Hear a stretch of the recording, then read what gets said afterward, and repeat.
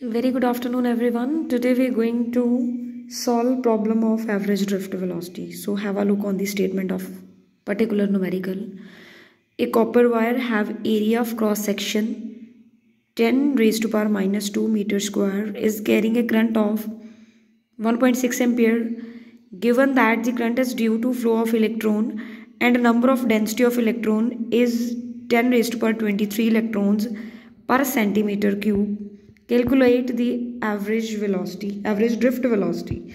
So for that, first of all, have a look what is given. We know that charge on electron and cross section of area is given and density of electron is also given. So we're going to find out average drift velocity. So as we know that drift velocity is denoted by G. Now drift velocity can be defined as current per unit area.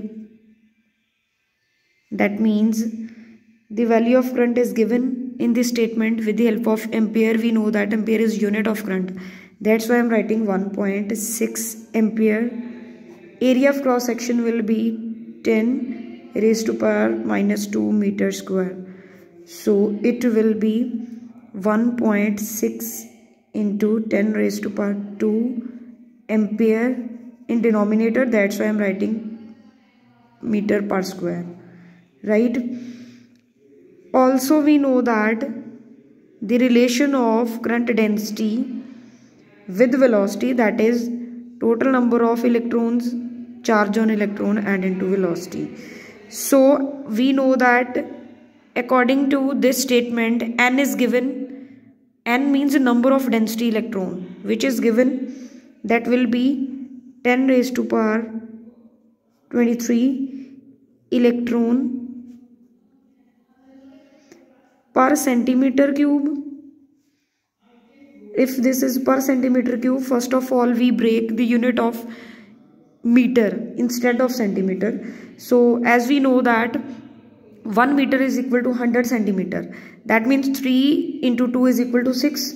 So for that we write 10 raised to power 22 into 10 raised to power 6 electron per meter cube. Electron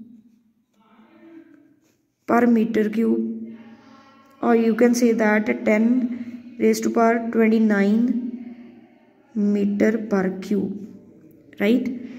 So as we know, the charge on electron will be 1.6 into 10 raised to power minus 19 coulomb. So therefore we going to find out average drift velocity by this relation. So when we find average drift velocity, for that V is equal to current density divided by number of electron into charge on electron. So when we substitute the value of these terms over here, so it will be J, we calculate, that is 1.6 10 raised to power 2 ampere per meter square. The value of N we calculated, that is 10 raised to power 29 per meter cube. Charge on electron is 1.6 into 10 raised to power minus 19 coulomb. Now we know that one thing is ampere is equal to coulomb per second. First of all, I am breaking these units. So it will be 1.6 into 10 raised to power 2 coulomb per second per meter square as it is. I am just break the unit of amperes, that is coulomb per second. In denominator I am writing 1.6 into, now have a look, I am going to solve this part very carefully. So first of all I am writing 1.6 as it is. Here we same base are same, right? 10 raised to power 29 into 10 raised to power minus 19. So 29 minus 19 will be 10. So I am writing 10 raised to power 10 meter per cube into coulombs.